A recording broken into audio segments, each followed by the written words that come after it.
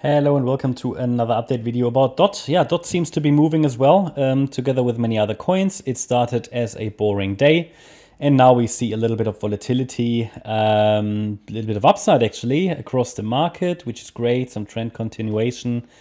Several support areas did hold. I'm not aware of any coin that actually broke support yet. So we are watching for higher prices across the board still. DOT has done what I highlighted already a few weeks ago, that there's a good chance after the reversal here in our support area that we break out of this price channel. And if it does, that could spark further upside potential. Obviously, I've only sort of sketched out the first 5-wave move, but overall, as we count this as a wave 2, we could be on our way in the third wave. Now, but we take it level by level with these altcoins. If you're interested in a long-term video, we've got a few in our long-term video playlist section that gives you a bit of a view about all-time high targets if you're interested. Also, as a channel member, you get access to all the long-term charts that we have. We don't have long-term charts for all coins, but we have for DOT. So looking at this structure here, yeah. We have, of this October low, we had a 5-wave move to the upside. We had a 3-wave move down into support. It only touched the 38.2 fib level, but that's okay. I intentionally added that one as well because we know that when the altcoins move, they sometimes only retrace a little. And then, yeah, in the last video, I think we talked about, okay, this could be a wave 1, this could be a wave 2, and we have a third wave of a third to come. And that could take us out of this price channel. Let's go to the 4-hour chart. That could take us out of this price channel to the upside.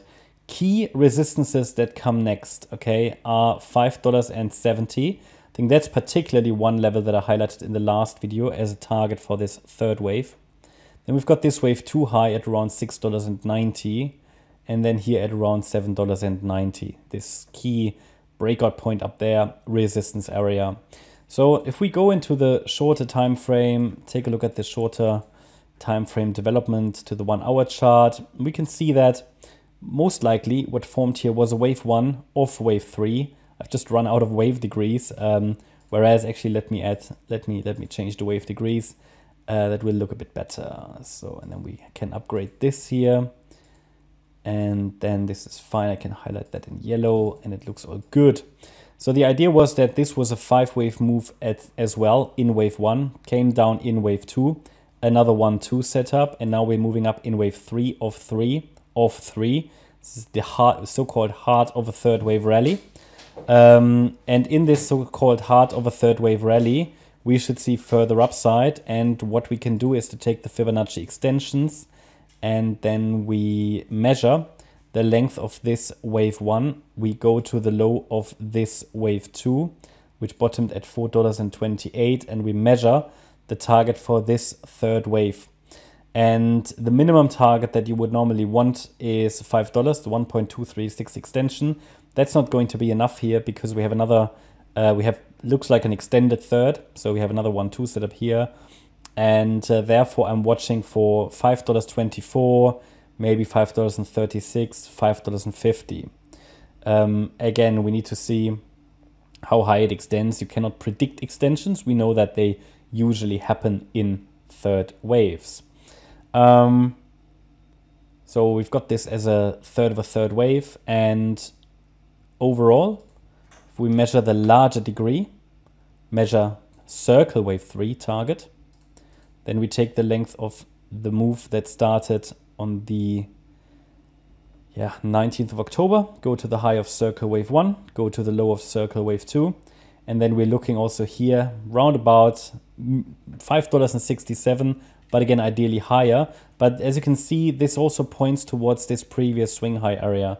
So that's going to be a main level to watch. I think all the levels point towards that area. Here this previous swing high around $5.70, which was made in July, and then also July again. So all these July highs, and then we should at some point get a wave 4 pullback and a wave 5. As soon as we have these 5 waves, we can call that again a wave 1, then we get a wave 2 pullback, and so we can move higher. But just be aware that these individual waves, they can extend higher and more than you would think that they do. And to understand basically when it's starting to break down, you can simply take the length of the last move, and we take the 50% retracement level, and that has to be adjusted, but that's the $4.55 level, which means that, you know, I'm not expecting a pullback now, but it means that if one shows, ideally it holds. And it is also the level that where we say, okay, if it breaks, something more bearish is going on, okay? So that's the golden knowledge that you can obviously use to trade, okay? Because you can focus on higher above that level. Below that level, it could still turn around and move higher, but it's just that the probabilities have reduced, or you could say that it's going to be much more risky to trade on the long side. But for now, we focus on higher until the first deeper pullback shows, and it should extend a bit more. Okay, that's my update about DOT. I hope you liked the update. If you did, please hit the like button, leave a comment and subscribe. And if you really like the content, then please check out the channel membership. Thanks a lot for watching. Bye-bye.